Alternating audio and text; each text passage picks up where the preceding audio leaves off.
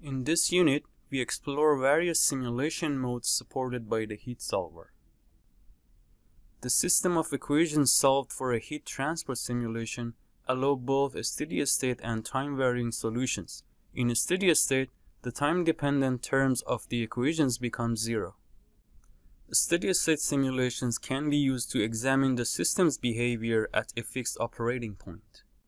The heat sources and boundary conditions are specified for a particular operating point, and the steady-state thermal response of the system will be obtained by the solver. Results may include a spatial temperature profile such as the one shown here.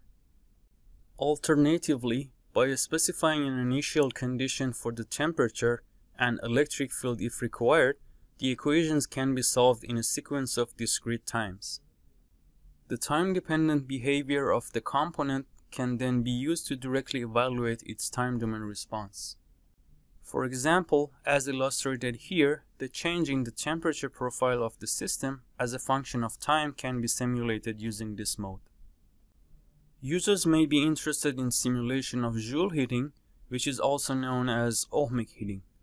This is a process by which the passage of an electric current through a conductor produces heat.